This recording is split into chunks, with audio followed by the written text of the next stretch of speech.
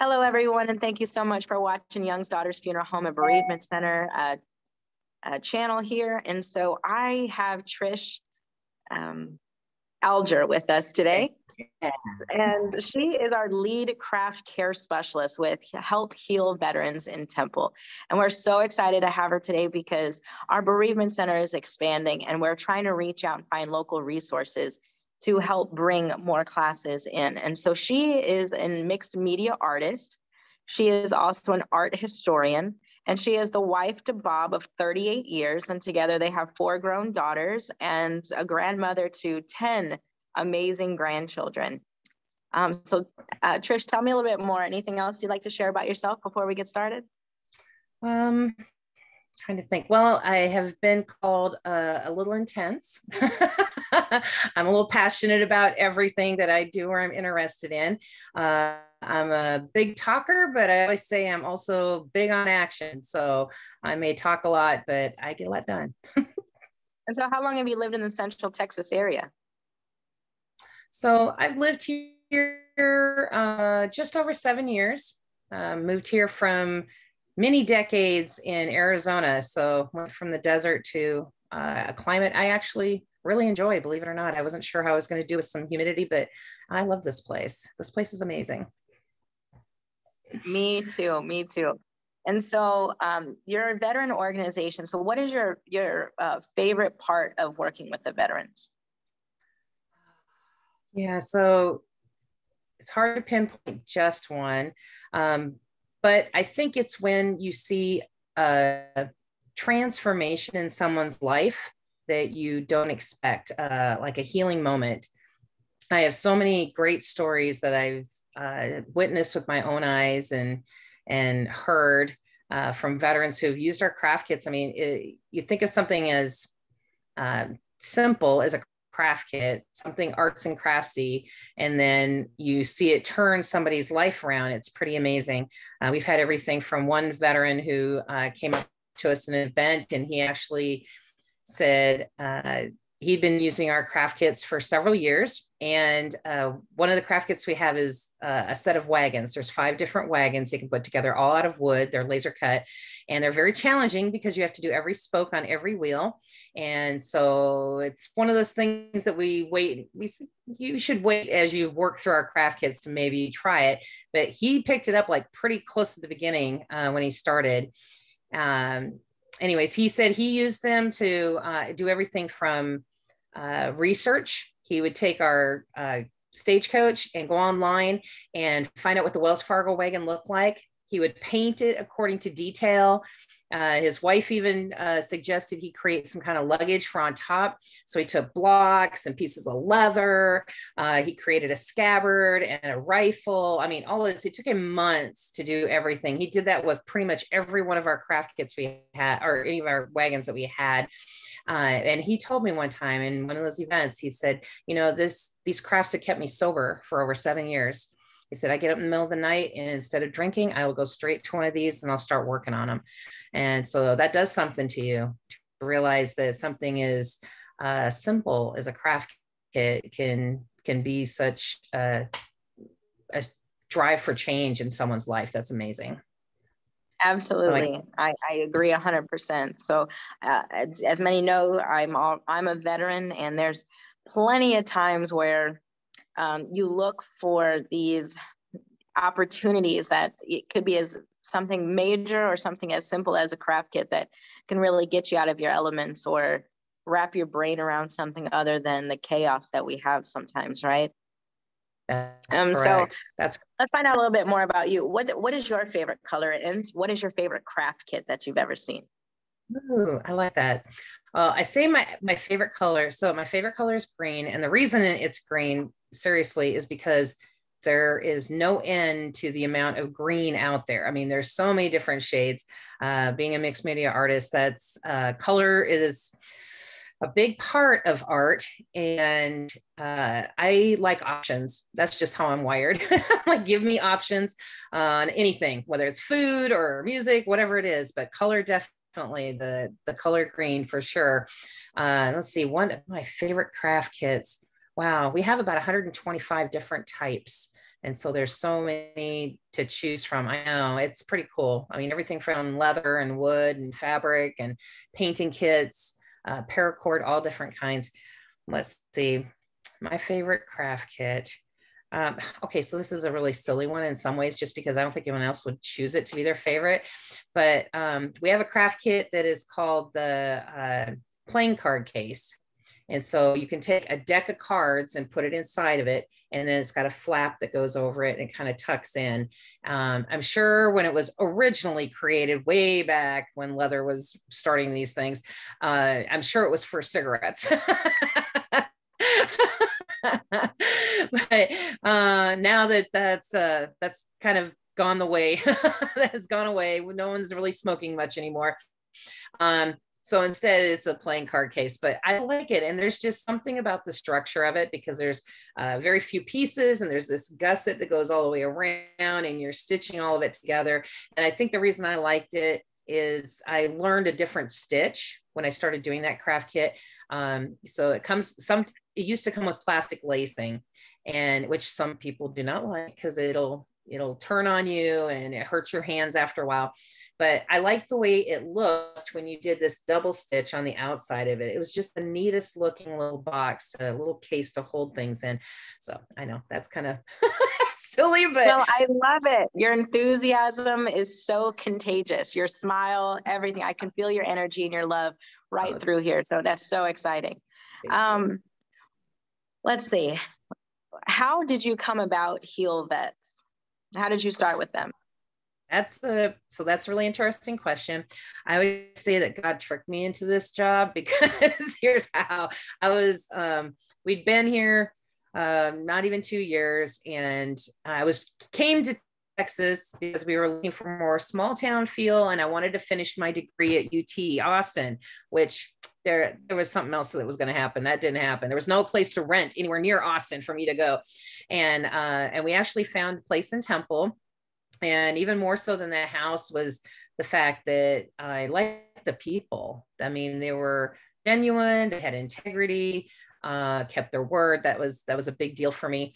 And so anyways, I met some people through my small group at church, and one of them, a friend of mine, she knew I was going to school full-time online, because I was going to go. I even applied to Baylor, and even I got accepted with a small scholarship. It was still going to be so expensive. That this is crazy. I can't do this.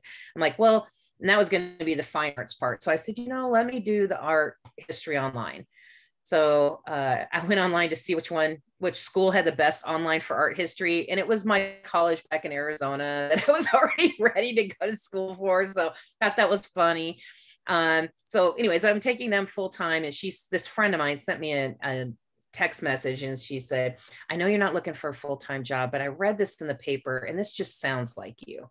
And I read it and I go, man, that does sound like me. That was crazy. So I guess on a whim, I put in my application. I really didn't know if I had a chance or anything. I wasn't sure exactly what it was about. I hadn't even heard about Heal Vets until that happened. And I went online and checked it out. And then I was really intrigued because I just love what they do. Anyways, I went in for an interview a few weeks later. Best interview I've ever had. It was over an hour long, and it was so good. By the time I left, I was like, wow, okay. Anyways, here's the tricky part. So I'm thinking I'm going to work there. No big deal. And the national advisor had flown in from out of town, and she did the interview, her and the manager at the time. And she calls me later that night, offered me the job. And I'm like, and she's like, well, you sound stunned. And I'm like, well, I knew we had a good interview, but I didn't know who else you were going to interview, and somebody else could be better. So anyways, I came in the next day and filling out the paperwork, and I hear the manager, Dan, talking about how he was retiring. And I go, wait, you're retiring? And she goes, Trish, you're getting his job. Whoa, I wouldn't have gone for management. I wasn't planning that one. That was tricky. I was like, so it's been interesting. That's when you've never really sought management. I mean, I've been in charge of teams and stuff. That's totally different. But being in charge of an entire location was not what I was looking for. But I'm telling you, I've grown a lot in this job. And well, I don't know. I can't imagine not doing it. You can see the in syncness. You can see the love through and through. And when you can wake up every day and know that you're doing something well and profound is what you're doing, hats off to you, sister. I think you're doing a great job. Thank you. Thank you. So what other national partners work with Heal Vets? I mean, I know I say I'm not a national partner yet, but I mean, I'm just so blessed that our paths have crossed. So I'm interested to know what other national partners work with Heal Vets. I love that. So yeah, of course, I love our partnership. I love local partnerships because I think that's where it really is going to come together, because vets live here, right? Our vets live here. But the way the national partners get to have just a small hand in what we do is through materials. So we take materials that would otherwise end up in landfill, goes to our headquarters in California, and gets turned into craft kits. So one of them is West Airlines. They send their air seats to us. We tear them down. We take the leather. We turn them into wallets. We turn them into a football kit. Let's see. We've got Lazy Boy. They sent over 400 pallets of material to our headquarters. Still working through all of that. That's a lot of material, but that has made many kits. Everything from our messenger bag, our purses. We've come up with a lot of new kits. Chip back there, he's amazing. He creates most of our extra kits on his free time. That's his therapy. He loves to create things. And then we have Elks. The Elks Club actually sends us leather. They get deer carcasses from hunters in the Midwest. They have it treated, and then they send the leather to us, and that's our moccasins and our leather gloves for wheelchair gloves. There's you name it. There's all different types of things, our drawstring bag, things like that. But yeah, isn't that great? I love the fact that those items that would, probably covered in dirt someplace and probably take forever to break down, now instead gets to turn into a kit that can help heal someone else. I just love it. Wow, that is amazing.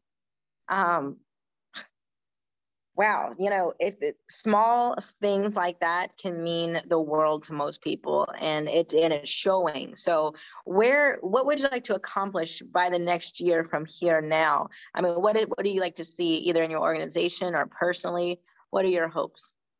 Wow, those are good questions too. And that really makes me think. So I'm one of those who I love to write down goals at the end of the year for the next year, that kind of stuff, revisit the ones I wrote.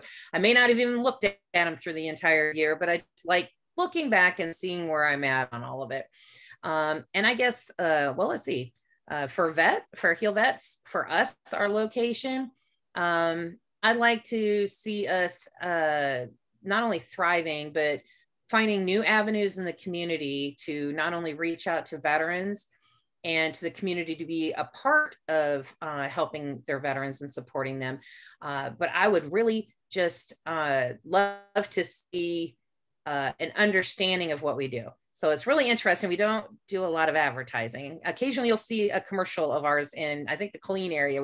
We've been having one recently, but that's not normally what we do. Usually word of mouth and through other organizations. But you pretty much, where you go, to people who are, I've never even heard about you, never even knew what you did. And so I would love for our community to really know and understand, and to be able to find more veterans that we could serve. I would just love that so very much. Let's see, for me personally, goodness, that's crazy. So I'm done with school for a while. I don't think I want to pursue another degree. I haven't made up my mind yet. I may change it later, but I'm like, it's kind of nice not having homework. Yeah. So I'm good with that. But I guess I would like to build a body of work in my art. I've been really playing more than anything else and trying different things, experimenting. And I think I've got to a point now where I want to really hone in on some ideas and create a body of work. So that's going to keep me busy for a while. Yeah, well, especially if you can find that art niche and bring it through the Bereavement Center. We get so many people that want to do arts and crafts that don't know how to make shadow boxes for veterans per se. The medallions and all of these things. There's so much that the families, you walk back into a home and you're left with all of this stuff. And so it would be nice to see in the future, maybe there would be an opportunity for the children to take grandma's, things and turn them into blankets or t-shirts for the children, or, you know, shirts for the children that passed away into bears. I mean, all that kind of stuff is really needed. There's not really a genuine, like a generalized place for those things. And so we are definitely trying to bring that to the bereavement center. And so a lot of people don't know that we're pet friendly, not just service animals, not just all the different labels of animals that are out there, service dogs and grief therapy dogs. But, you know, we love dogs. My dog, her name's Jaslyn, and she's like 230 pounds. She's a cane corso, but she's the sweetest of the thing. And then my husband got this little tiny Shorkie. And so sometimes she runs around the funeral home after she gets her haircuts and so forth. So I know you're a dog lover. And so tell me a little bit about your dog and his name. Okay, so Chief is a golden doodle, and he's only 2 years old. I actually got him, my husband kept wanting me to have a dog. He's on the road a lot. So he's like, I really would like you to have a dog. And I said, well, if I'm going to get a dog, I want one I'm actually going to take to work. I want one that the vets could pet, because they all have service dogs. I'm like, I want one that's not working. And so one of my daughters in Arizona actually has a golden doodle herself. And so they found us one, and she trained him for a couple months. And then so I got him right when the shutdown happened. And so It was just perfect time. I know we got to know each other really well, and then had a great trainer. So Chief, and he's more standard poodle than he is golden retriever. So he's pretty tall dog, but I tell you, I've had dogs over the years, but this dog, he's special. I mean, seriously, he's the only dog I've ever let sleep on my bed. And he's such a sweetheart. I mean, I bring him to work. If I don't bring him to work, I hear about it. Where's Chief? How come I don't see Chief? My husband's Navy. Can you tell? It had to be Chief. Yeah, I see that. Yeah. And he loves going. That's his favorite thing. He loves to go in there and see what everybody's doing. So yeah, I just love what you're doing about that too. That's a niche that really needs to be taken care of. I love that. Yeah. Thank you. Well, in all of our funeral plans, when what loved one makes a pre-need, right, or they begin to pre-plan, they never talk about what's going to happen with their pets. And so what's really nice about our policies is once you buy one for yourself, your children and your grandchildren, and even great grandchildren, up to 10 other additional people are covered under one policy. And that also includes your pet. So your pets can be either cremated or buried with the same certificate, as long as one of you in your family have a policy with us. And that none of my other funeral homes in the area offer that service for pets. I mean, and I think that it's very needed in our community, because I love my pets, and I would be, you know, horrified if something happened to them. So, you know, I know that I've seen you all throughout the community, but where is your office actually located? Okay, so the great thing about the shutdown for us, so I know no one usually says that, a great thing that happened, our air conditioning went out at our location that used to be across from Temple College, and so we had to move.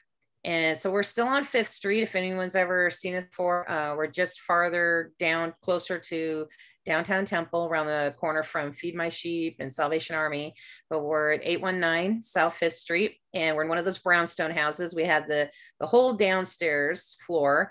It's stripped to what we had last time. In fact, in the bathroom we have, it's almost like a big living room that we do crafts in and everything. I even have a couple little, lights in there. That room is the size of our location. So I always think that's amazing. How did we do that? How did we do everything in there? But yeah, it's really awesome. So yeah, it's Avenue I and 5th Street, and come park in our parking lot, and then come on the side entrance, and you can see everything we've got going on there. We display our craft kits that we have. We have some displayed that have been put together, and then you can see the other things that we offer. So that's the thing that's really neat about us. There's right now for Heal Vets, there's 2 locations that actually are facilities. So the one here in Temple, Texas, then we have another one outside Chicago. We have craft care specialists all over the United States, but what's nice is that they can come in and they can take classes. So we have a schedule of events every month. We just finished a drawing class with a teacher. She's not only an art therapist and teaches art online. She's an art historian. She's got a lot of other background that she has, but she did this really great meditative drawing class, a 2-part one. And I had 2 veterans that they said they didn't even think they could ever do art again, but she managed them to a place where they could just, all the stuff in their mind was able to just go back, and then they could really be free to just draw. So it was pretty cool to see that. Next month, we're going to do some more leather. Tammy works with me as well, and she's a leather worker, so she's always got some great leather tooling classes. So yeah, you can come see what else we got going on. It's a lot. Well, I am so excited for you, sister. I love your energy again. I love having this opportunity to highlight exactly who you are. And of course, being a partner, I'm a huge advocate for veterans around here.